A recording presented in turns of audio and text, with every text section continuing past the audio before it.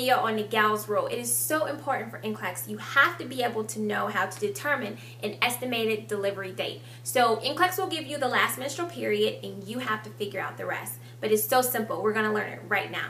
All right. If you get a problem like this on NCLEX, don't worry. You'll always be given the last menstrual period.